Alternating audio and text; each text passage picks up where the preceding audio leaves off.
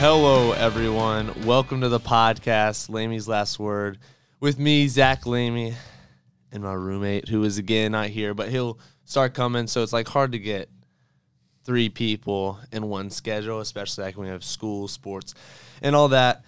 But throughout this podcast, we unveil insights one topic at a time. We explore life beyond sports. Beyond scores and stats, we dive into broader aspects of life's lessons and inspirations. In this episode, we're transitioning from the court to the field. We're exploring into the sport baseball. A freshman right-handed pitcher, Adam Switalski from Burlington, Wisconsin.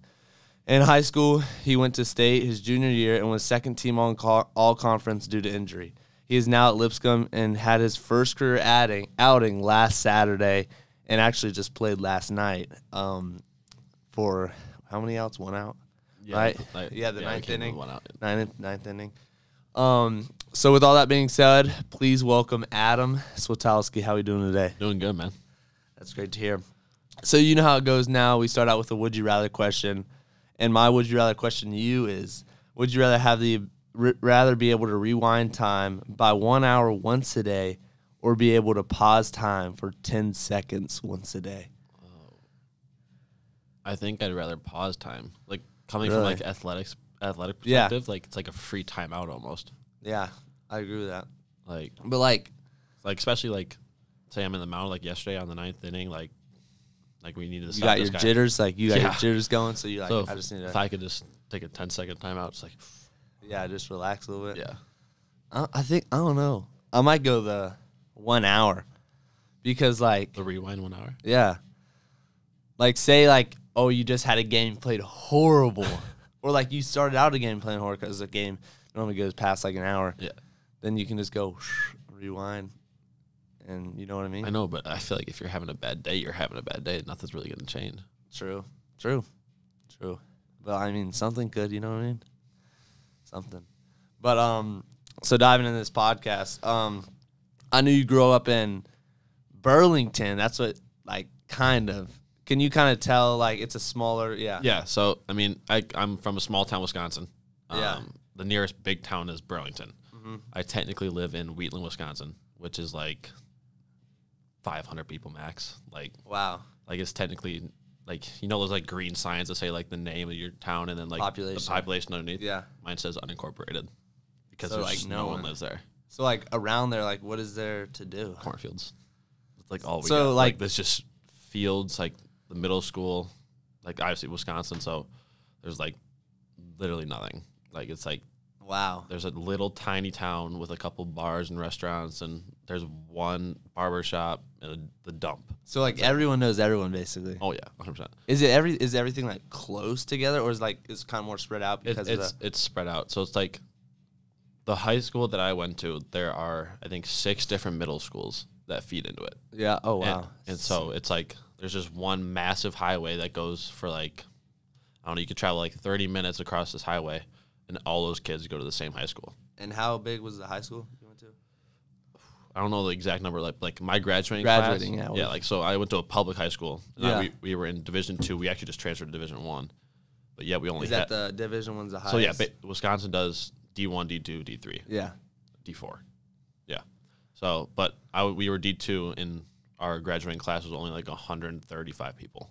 Wow. Out of a public high school. Wow, it's a everyone knows everyone type situation. Wow, that's tiny. Yeah. So it's just one highway with just a bunch of subdivisions split off, but there's no town. Wow. It's because there's a bunch of different little towns that feed into one high school. Mm-hmm.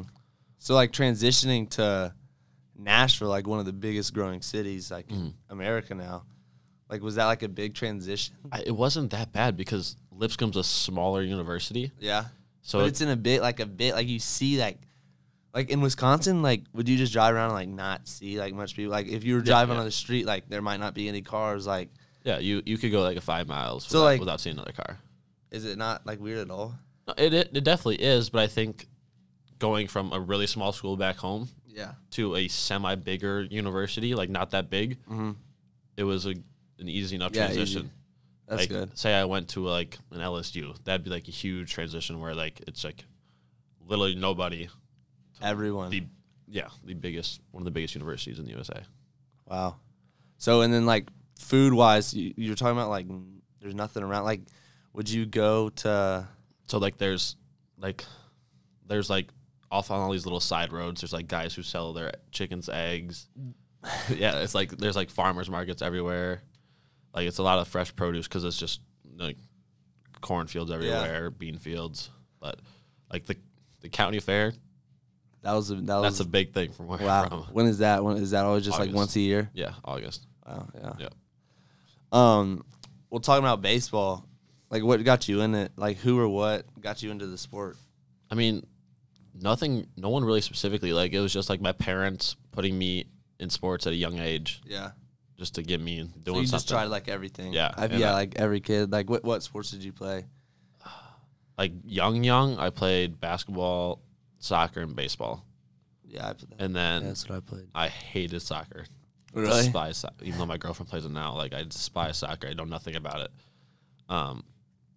But like yeah, I was decent at basketball, but I just fell in love with baseball. Yeah. Like I have videos of me running around my backyard with just a plastic bat in my hand, not even playing baseball. Like just having the bat in my hand.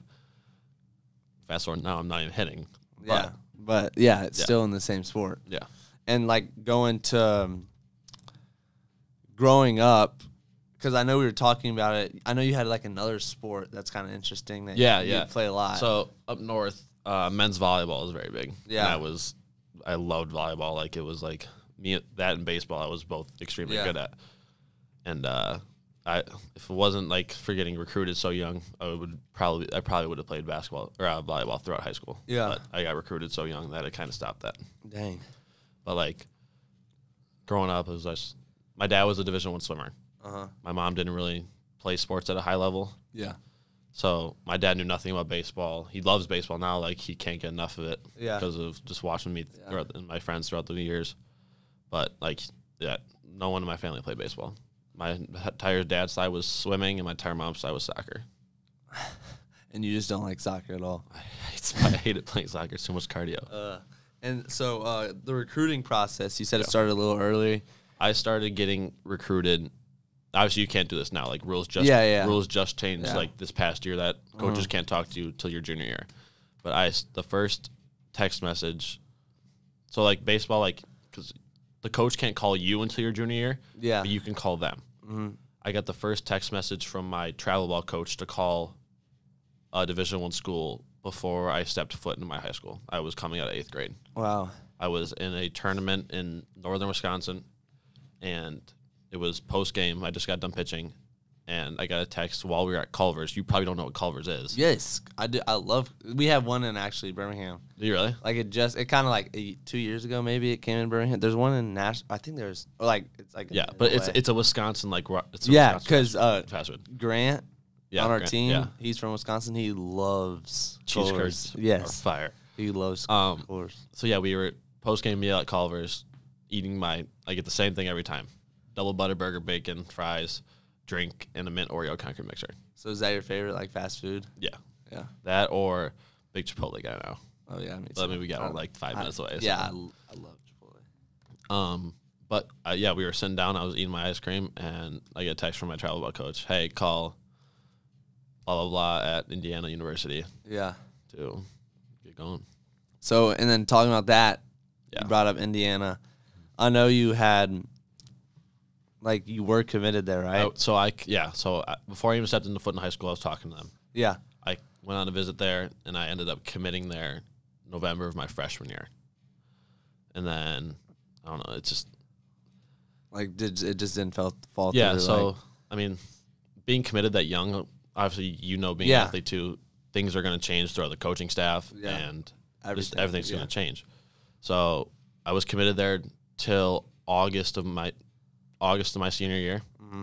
And so you were, for a while. I was there for 3 years. I was committed there for 3 years. So, and then the pitching coach moved on to a SEC school. And then my recruiting coordinator that recruited me had to step down for some personal reasons.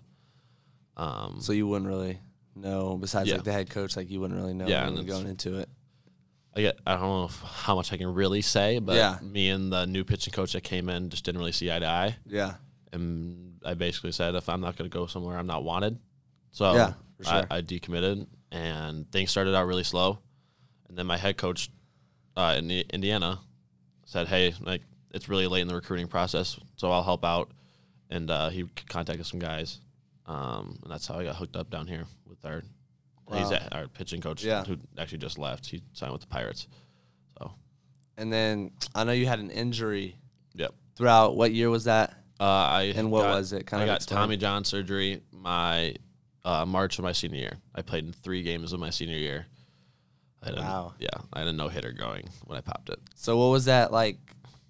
I know, like, injuries, you're like, oh, my, like, what's going to happen now? You know what I mean? So did you have any, like, anyone telling you, like, keep going, like, or just, like, that made you want to keep striving, you know what I mean? Because that's, like, a common injury. Yeah. Oh, it's like baseball. So like it's like the ACL for, like, soccer. It's like the most common thing a pitcher's going to get. Yeah.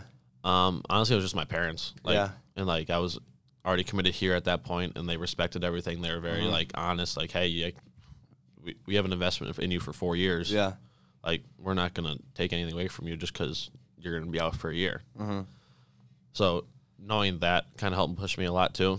And then my parents were very supportive. Like, just take it slow, trust the process, and do what you need to do. I'm honest. Yeah. Coming back as fast as I did. Yeah, because when were you supposed to come back? Wasn't supposed. I got surgery May 5th. No, May 4th. Yeah. May the 4th be with you. That's what I remember. And I'm not even 10 months post surgery, and I'm already playing in that's crazy games. And so like it normally takes like kids like 14, 15 months. So like this is like on average, this is like really early. This is really fast. Yeah. Wow. So did you just go to I was lived in the training room and all that? I was so strict on like everything I did. Yeah.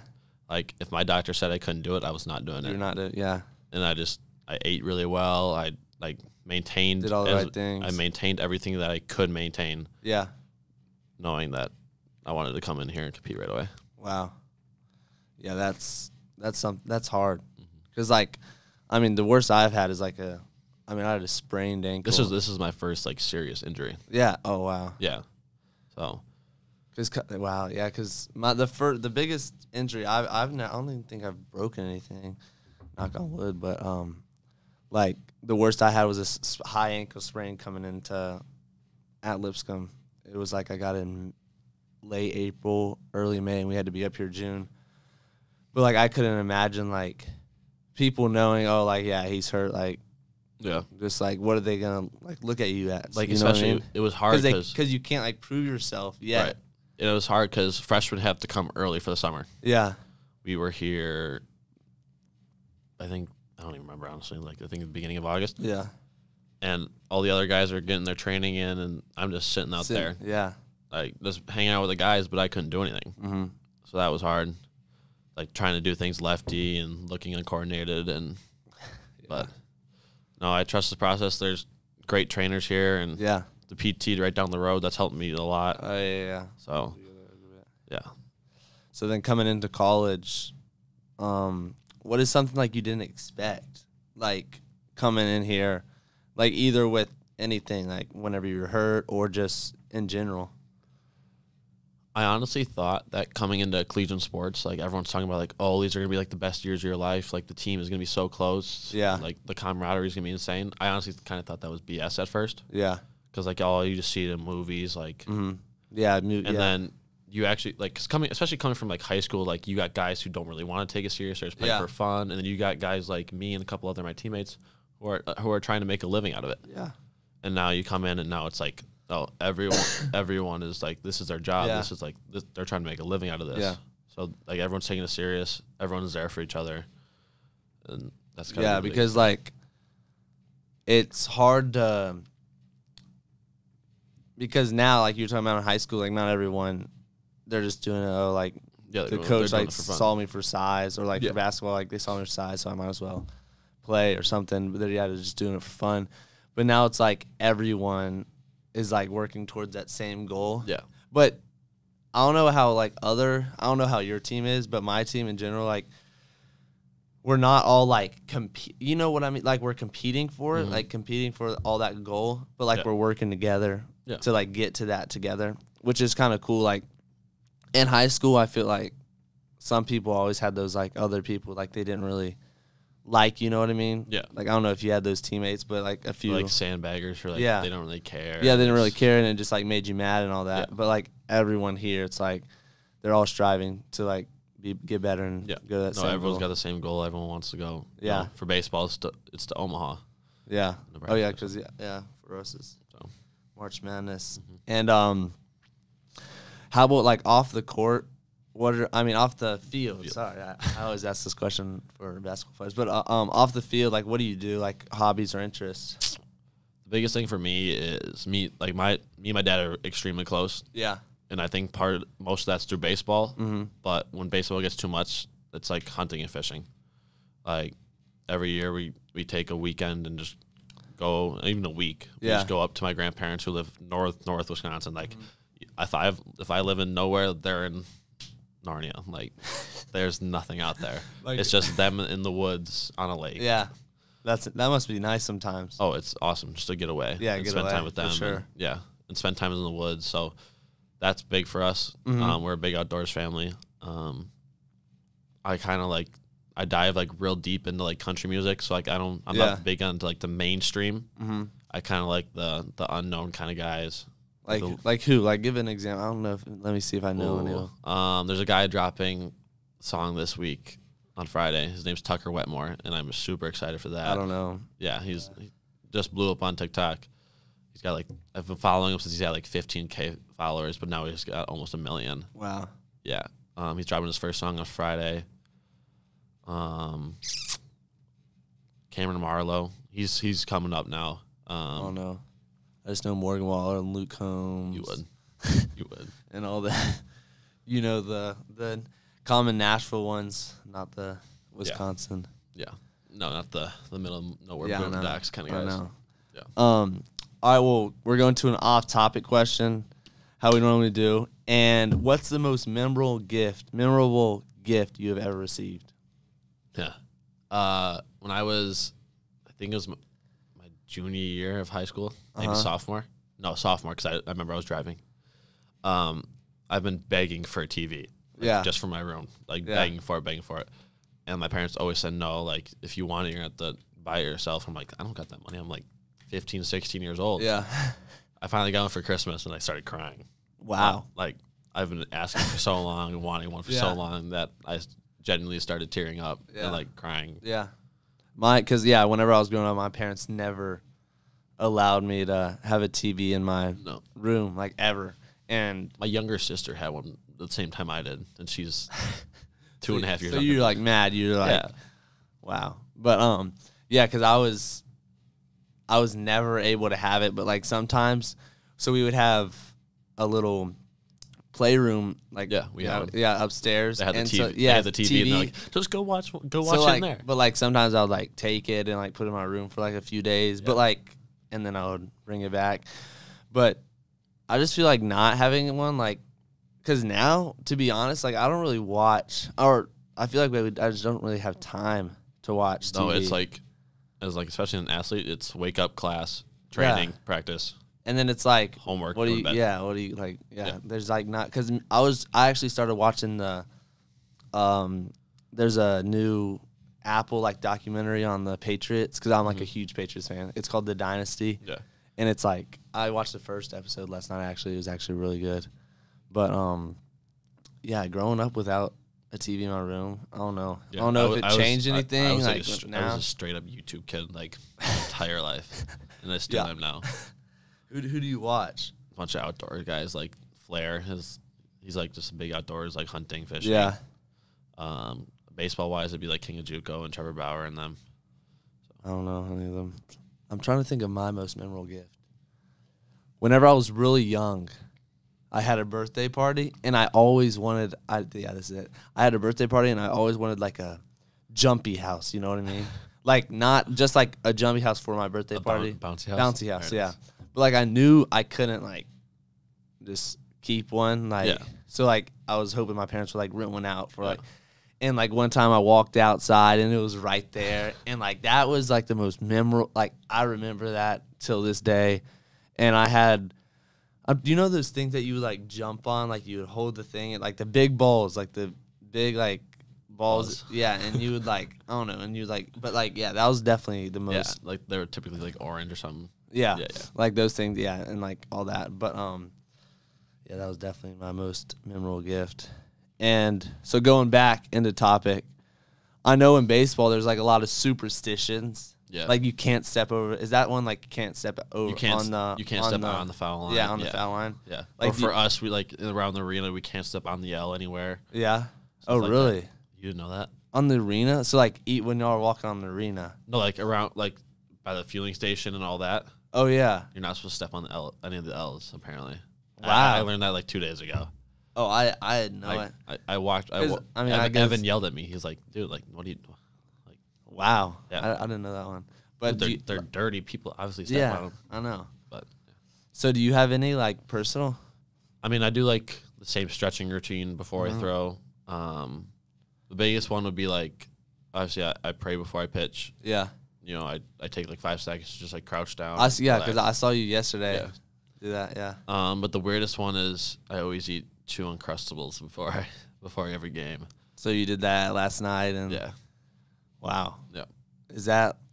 I don't know where it came. Like, yeah, like how did that? I think it just came from like, especially like high school, coming straight from school into playing right after. I needed something in between. So like, do you do it right before you pitch or the game? Before the game actually starts. So like, do you do that every game? Yeah. All right, but like, so now, even if you're not pitching, you do it. Oh, so it's just like a. It's just a habit. Like wow. Yeah.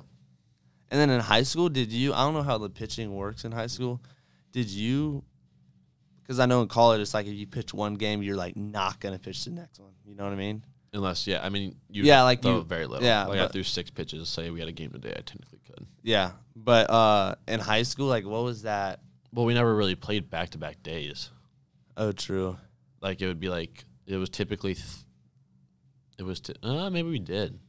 It was typically like a Monday, Thursday, and then occasionally Wednesdays. Yeah. So we never really pitched. But would you like pitch? How often? I would pitch every.